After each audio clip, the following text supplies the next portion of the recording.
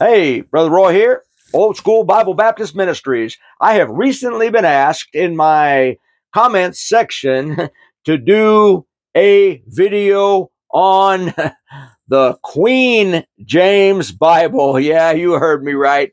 There is such a thing. So let's talk about it. But we better pray first. Amen. Father, thank you for Jesus. Oh, Lord, thank you for the blood that was shed. Thank you for Calvary. Thank you for salvation, God.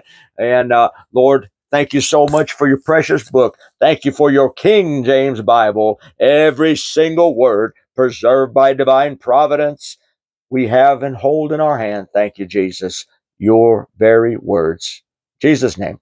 Amen. Amen. Okay. So first of all, let me say, I do not have a Queen James Bible to hold up and to show you, because I am not giving them 2 cents of my money. Amen. I won't buy one.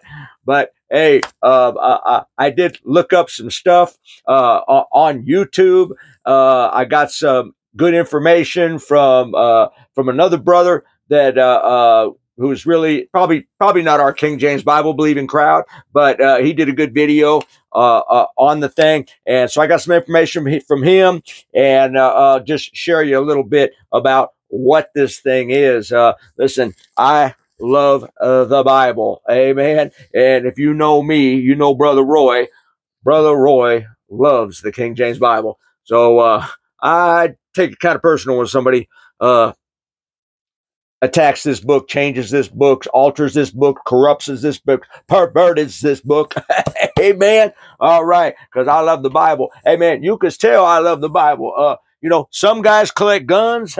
I collect swords. Amen. I collect the sword of the Spirit. I collect Bibles.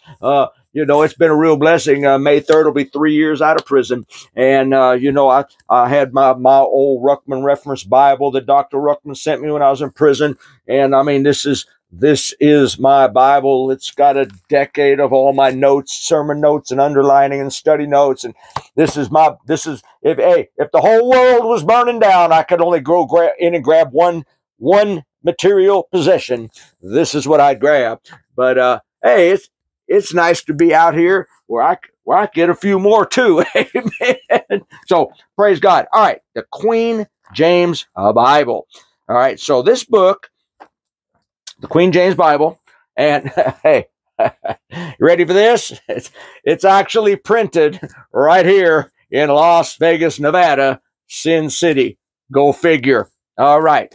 So basically what it is, it's the text of the King James Bible. And somebody, we'll get into that later, somebody went in to like 8 verses, the big 8, the 8 verses where the Word of God is very clear about the abomination that is sodomy. And they just went in and tweaked the verses so they didn't read like that anymore. All right? It's, hey, Burger King, have it your way. Amen. So it's done in Vegas. It's about 10 years old. And the first thing you notice when you pick it up and look at it, it's very lazy in construction. It's a bad copy and paste job. There are no headings, chapter, book headings on the pages. It runs on, and in the middle of a page, it'll switch from one book of the Bible to the next book of the Bible. There are many spelling errors. You get over to the book of Revelation, and it's and they have in there on their chapter having not Revelation, it's Revelations. They throw an S on there, and they say it's the revelation of Saint John the Divine, spelled Devine instead of Divine. I mean, the production on the thing, it's a straight, cheap piece of garbage, hack job that, somebody's quick little copy and paste. Because they put a few little notes at, like at the bottom of the page of these verses that they changed, just promoting their agenda a little bit.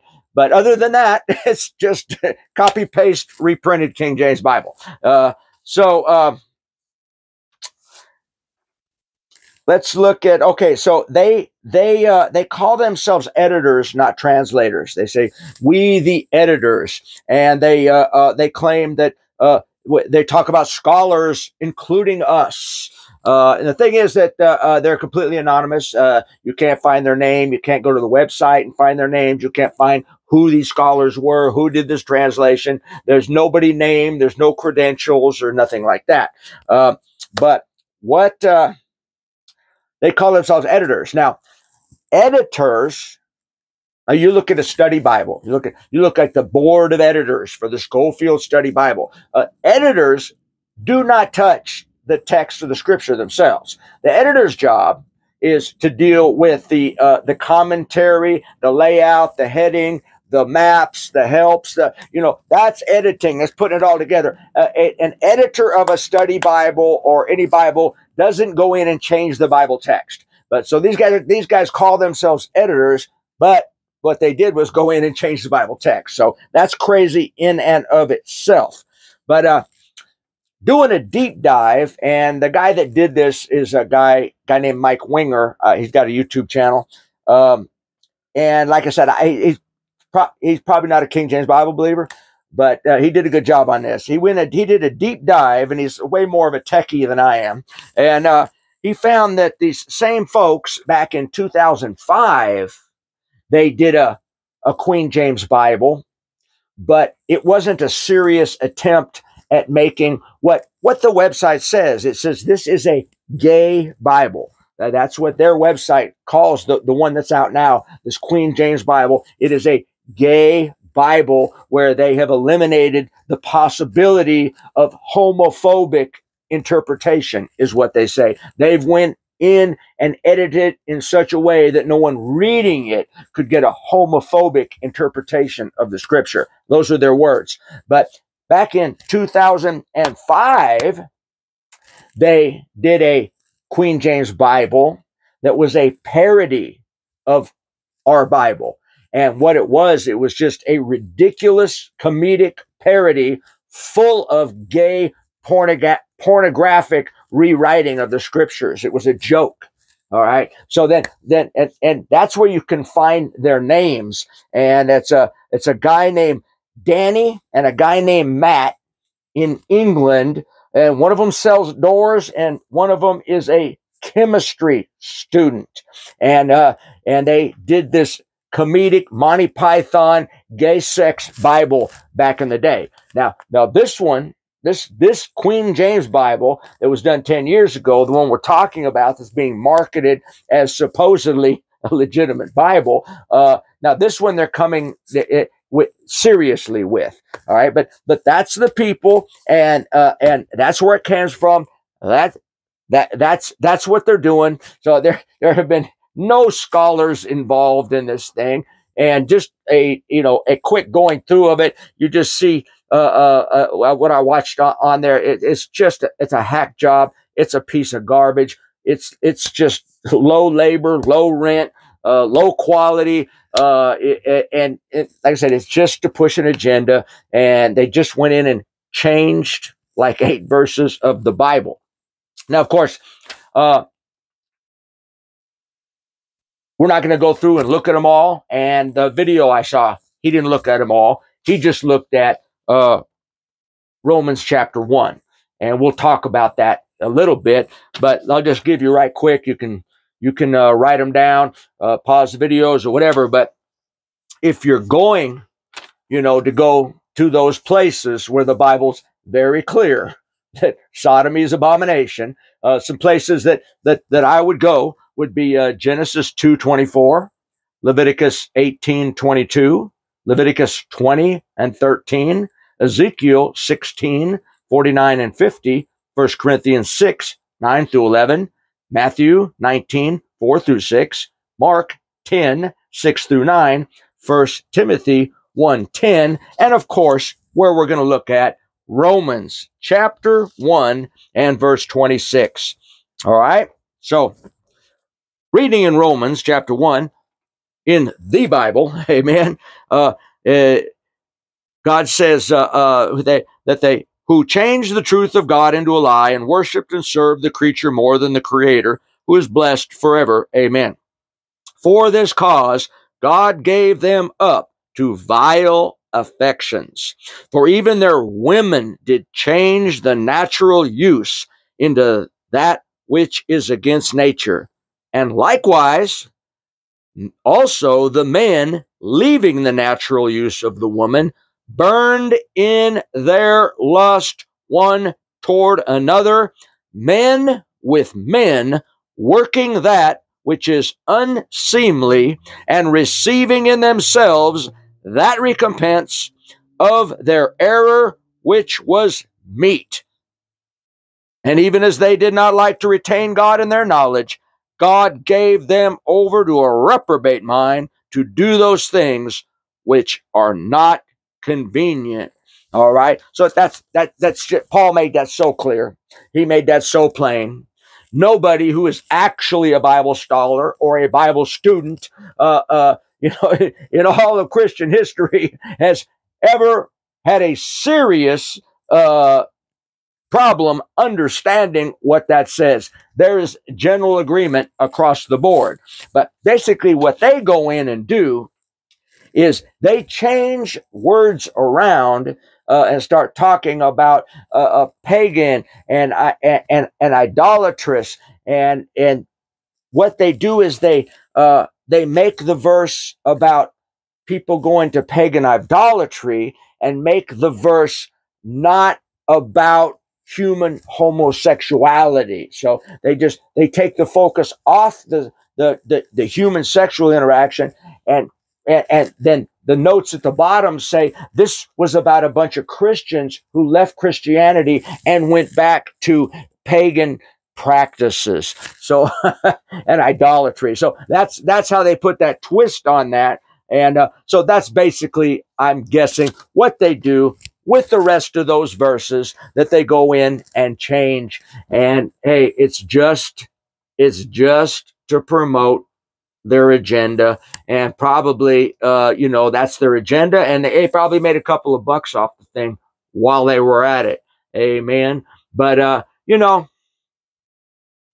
what they did really isn't any worse than what the editors, Westcott and Hort, and then the editors of the Revised Version did. It's not any worse than what the NIV editors did, the translators of the NIV. It's not any worse than what the ESV did, or the New Legacy Standard Bible did, or the Amplified Bible. It's not any worse than what any of those did. Because what did they all do? They all went in and changed the words of the book. Amen. And when you change the words of the book, you take away authority, you take away certainty, and you enter in confusion and error, and you take the authority from the words of the book and place the authority on some man who claims to be a scholar, and you've got to come to him and let him tell you what the book says. See, that's why God didn't do it like that. God gave us his perfect word, preserved every single word, so you have a final authority. Because when you stand before the judgment seat of Christ, I firmly believe that what will be open will be a King James Bible, and you will have no excuse. You can't say, God, I didn't know, because God will say, no, you had every single word, a perfect standard, a perfect authority. You had it. Now, whether you chose to believe it and obey it, that's on you, but God would be unjust if he hadn't given it to us in the first place. I believe that. So, hey, sin of sodomy, hey, it's just one of a long list. Nobody goes to hell for being a sodomite. You don't go to hell for being a drug addict. You don't go to hell for being a thief. You don't go to hell for being a liar. You go to hell for rejecting the gift of God, the grace of God. Salvation is a free gift. paid for by the blood of Jesus on Calvary's cross. The only way into heaven is to get your sin taken care of so you can go be with God. And the only way you get your sin taken care of is have it washed away in the blood of Jesus. In his death, burial, and resurrection, the Lord Jesus Christ paid for all sin, for every man, woman, and child that was ever born on the face of this planet, once and for all, past, present, and future, and he offers it to you as a free gift. Listen, if you go to hell, it won't be because you read a Queen James Bible.